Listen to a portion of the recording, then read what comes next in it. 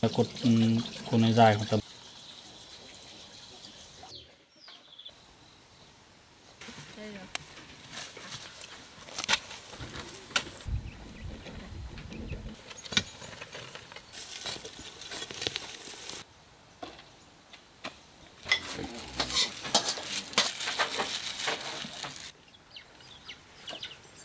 sắp phong cứ đào một lúc nữa.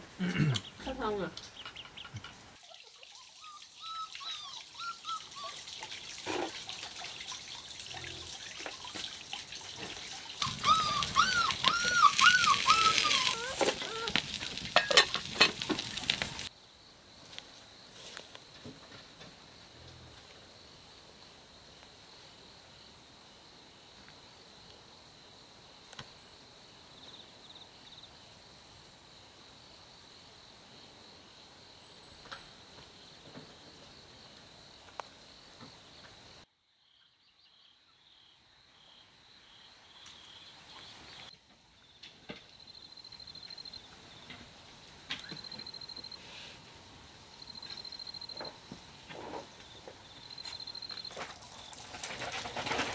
Em đang luộc cái gì đấy? Em đang luộc pai. Đấy, anh xem trên này rồi. Anh làm cái nhà đấy. Trên này á? Mình phải đào cái cơ đủ rộng rồi. Nhưng mà nếu mà mình không đào được thì mai anh đi về anh gọi thêm người để không đào. Như thế chắc mới được, mới kịp được. Sợ đường xa người ta không lên trên này. Thì mai cứ về đi hỏi xem. Ở dưới đây có nhiều người đào đất giỏi lắm. Trên này cũng nhiều cái cây to cái đấy. Đào đất không có. Nhưng mà đất cũng tơi.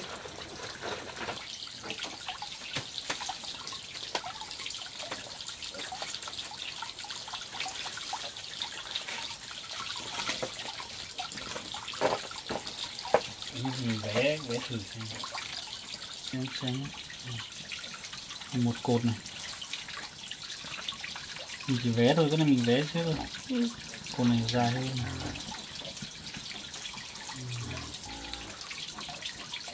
Cột này không được thật hơi bằng lắm. Cứ vẽ hiểu rồi. Mình sẽ một cây đi ngang đây.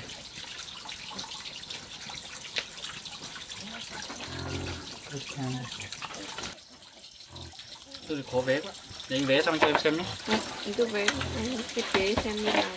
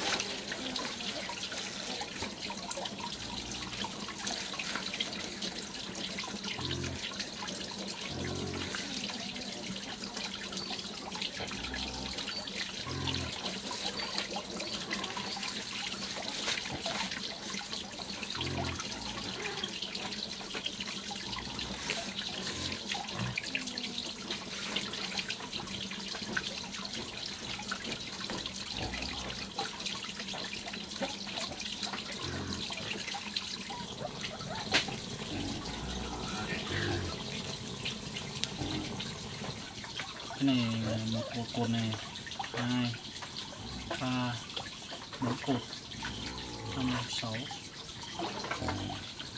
7, 8. Này anh tính cột này là cột này dài khoảng tầm 4 mét dưới đến 5 mét, tầm cả cây này nữa. Này để mai mình xem thước của cái nền đó mình mới tính được. Thế thôi, đây này, đây là cột nhé, đây là này, cái này cũng là một cái cột này. Đây. Gọi là 4 hàng cột, 2 cây dài, còn lại 8 cây là bằng nhau. Mai đi nhờ người về thì lấy món gì chiêu đãi được gì? Thịt treo ở đây có rồi này, gà này, xong là tìm cái món xào nữa thôi nhỉ. Gà thì gà phải bắt luôn bây giờ, không Thì tối nay bắt xong là nhốt vào. Sáng mai đến ngày mai nếu mà nấu thì vào bắt. Không phải thế này không bắt được. Cái khoai chín chưa chín thì bắt gà luôn đi.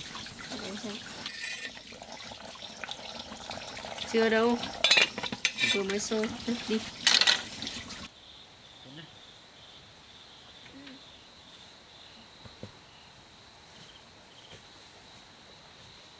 Có bắt được không? Đủ cao thế nhỉ? Cái thịt cao rồi. Hai em treo. Có nào dưới à? Để em treo. Để em treo cho. Em nhẹ hơn. Em đang mạnh thì nó bay ra.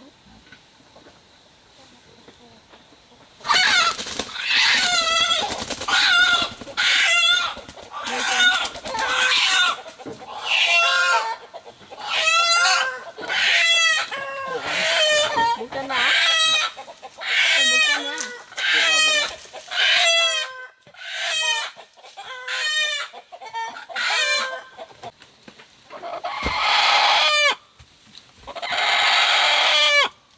Một Con anh nhỉ? một con này. Mình còn thịt treo. Con này. Con Con này được không nhỉ? Hay là lấy gà trống? không.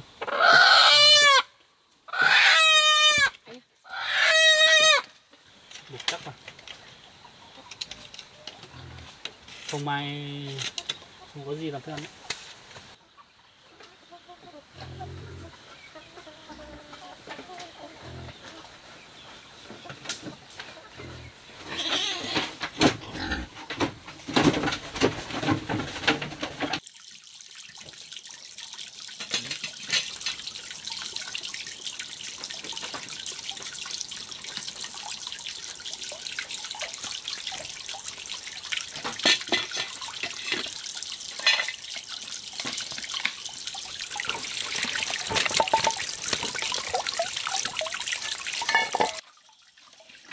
Khoai nha.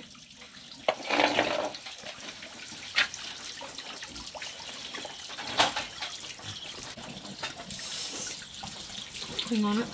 Khoai em đào đấy. Em lấy ở đồi bên kia. Giờ lạnh rồi. Cả dây nó chết hết rồi.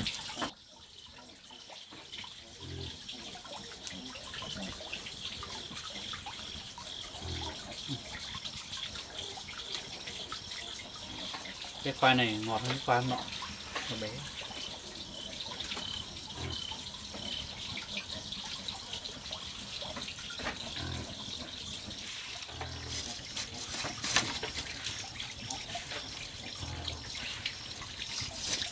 Dạo này ăn khoai hơi nhiều hơn nhỉ. Hôm nào lấy sắn về đồ ăn được thêm sắn thế này. Được mà. Ngon thử. Anh trồng Sắn đây chứ anh trồng này đến thời điểm bây giờ là 10 tháng đấy. tối nay không được quang lắm nên là nó không phát triển tốt được. 10 tháng.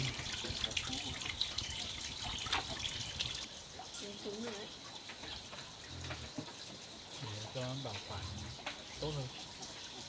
Một thời gian nữa là ngon lắm này. Cái mứa của nó trong ấy. Phun càng lâu càng ngon.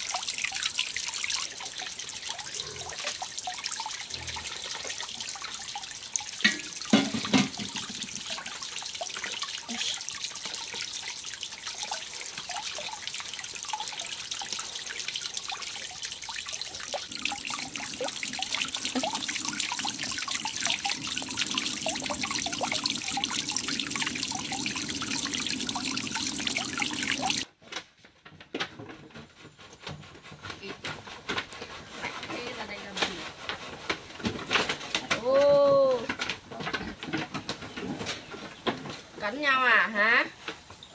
Con thì mắt sưng, con thì ít sưng hết.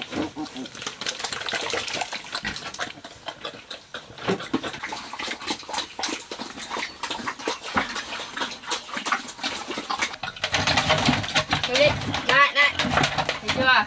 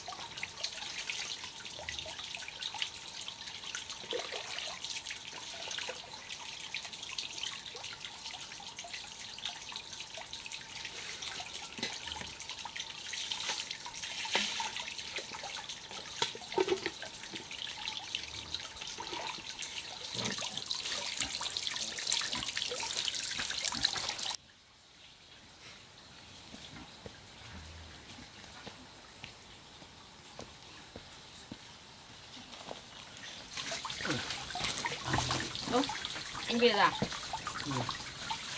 Họ không lên à? Tí nữa họ lên sau. Anh mua cả rau củ tí nữa lên nấu. Cái gì đấy? Bóng cái à? bóng mà. Bóng kiểu to hơn cái bóng kia nhỏ quá.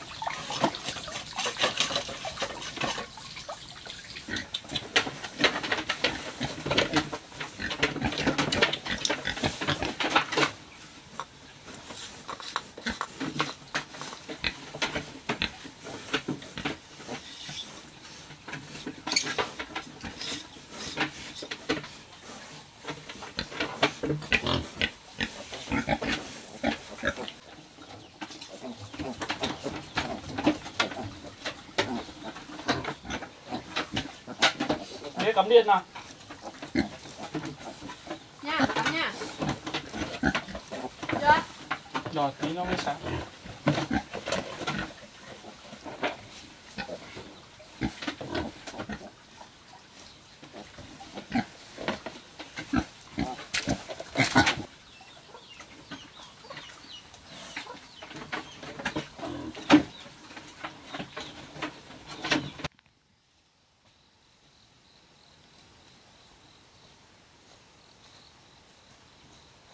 Đào lên trên kia. Đây cái dây cắm này. Nó cắm này.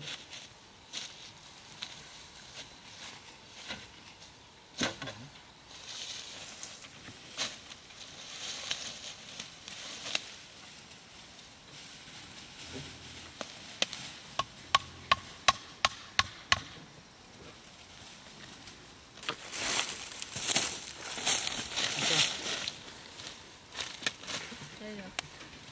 Căng.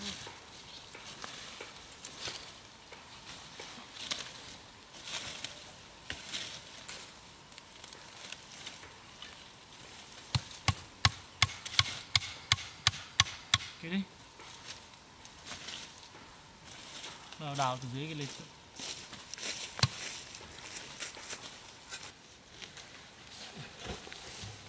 Mình sẽ đào bớt lên. Dưới đào bên trên đi.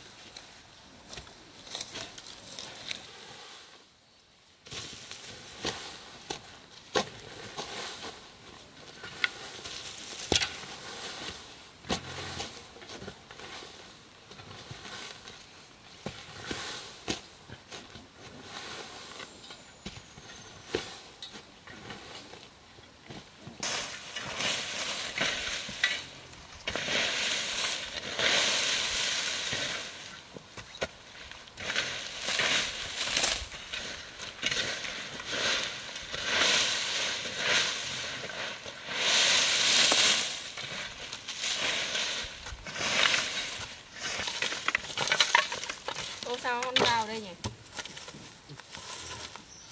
Đấy, tìm không thấy dao.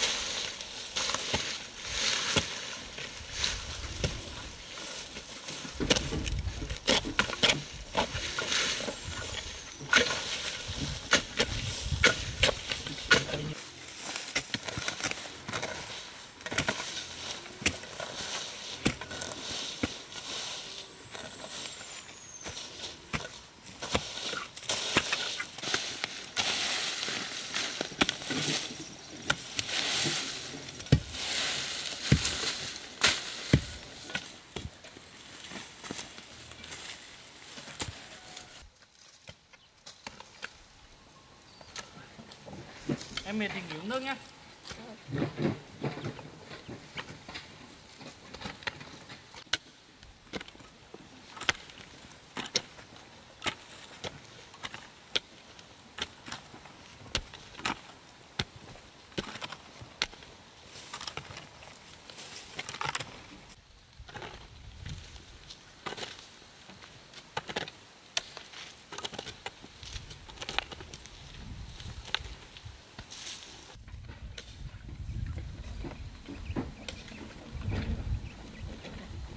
Đó.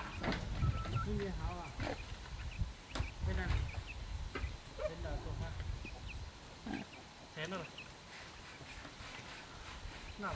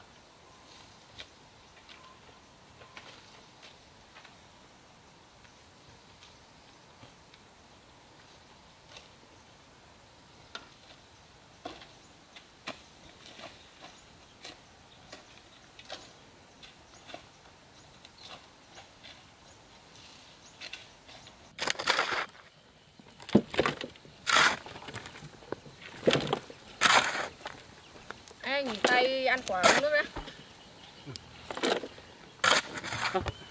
Không vào này. Không vào mà, không vào nhỉ tiêu. Đây. Gì?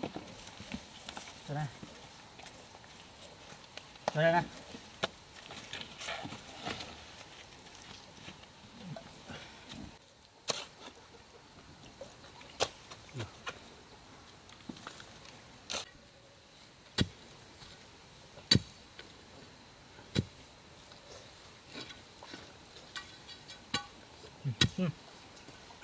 Kìa.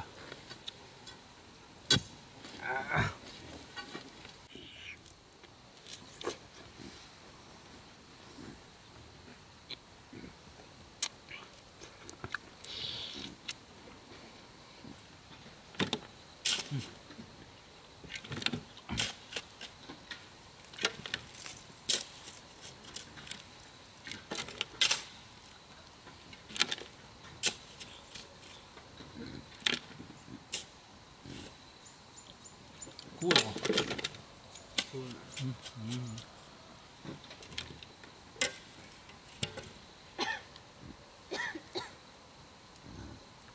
Anh làm hết, em đi nấu cơm.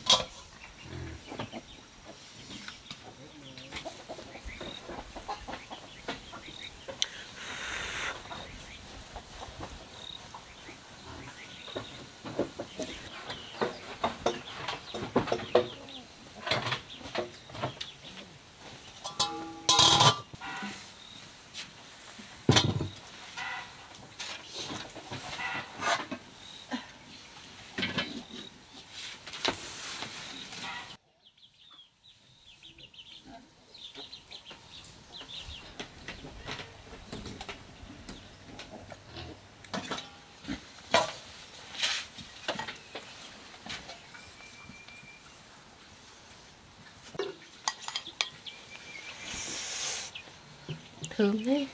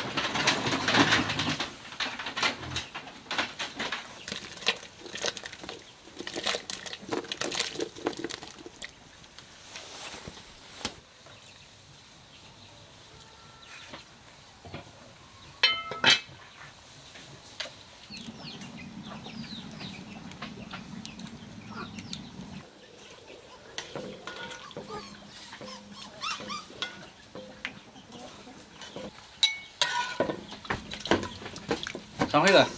Anh hộ em xài gà đi.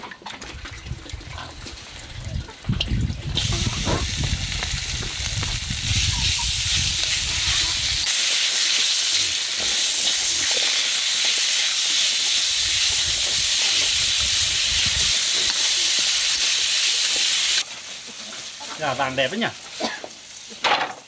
Gà mùa này là béo.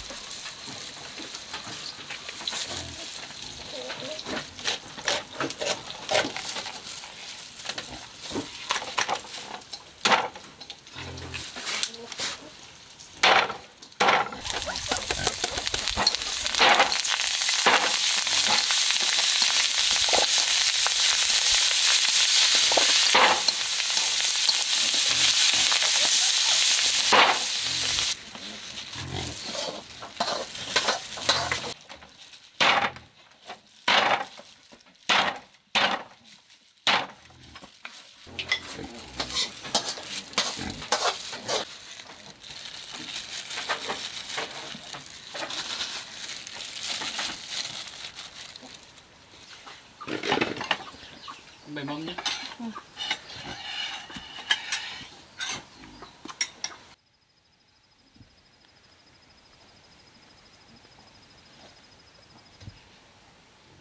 Nhả lắm. Nhả phải cái là tốt.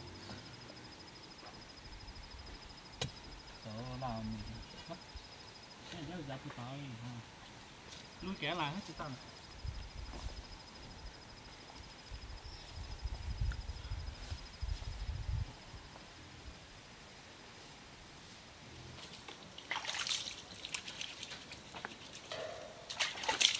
Đó, nhả lắm.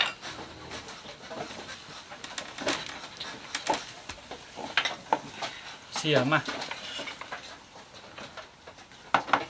Nhão. Nhả. Rất nhả lắm.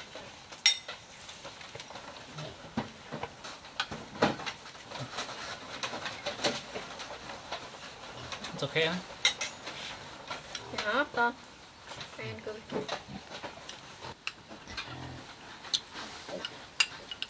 Xôi ngon lắm anh ạ.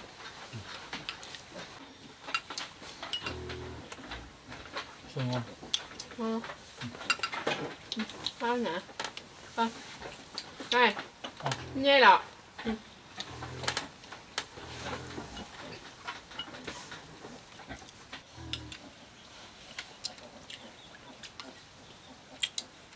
Em ăn đi. Xôi nhẹ ngon nhỉ?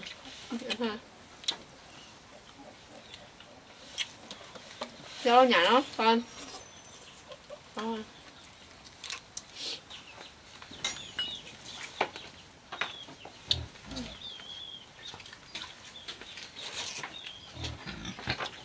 Xôi ngon quá.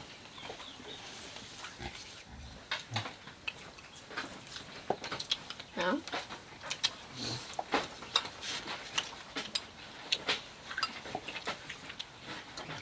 Đem miếng xôi à.